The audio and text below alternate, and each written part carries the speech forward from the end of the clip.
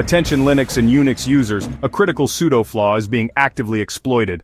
Sudo is the command line tool that lets regular users run commands as root. It's fundamental in many systems. The flaw is CVE 2025-32463, CVSS 9.3. It affects sudo versions before 9.17p1, the hacker news. A local attacker could abuse sudo's chroot option to execute commands as root, even if not listed in sudoers, the hacker news. This isn't theoretical. CISA has added it to its Known Exploited Vulnerabilities (KEV) catalog due to observed attacks. All Linux Unix systems using affected sudo versions are at risk, especially servers, shared hosting, developer machines. Fix it now. Upgrade sudo to version 1, 9.17p1 or later. Audit use of r/chroot functionality, monitor logs and alerts for unusual root level commands.